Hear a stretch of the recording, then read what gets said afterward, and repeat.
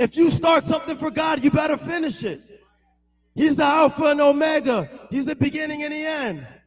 And I love the new year because that's when hypocrisy and double-mindedness gets exposed in the church. Everyone comes up with New Year resolutions. I want to be working out 4 days a week. I want to be eating right. I want to be doing this. I want to be doing that. I want to be reading more. And then by the time you get to March, they forget they even made those vows. Hypocrisy. I'm not condemning anybody, but I'm calling you to a higher level in Christ. You say you're going to do something, do it. Stop playing around. Jesus said, every good work he started in you, he's going to bring it to completion. He didn't say he's going to do it halfway. We don't serve a halfway God.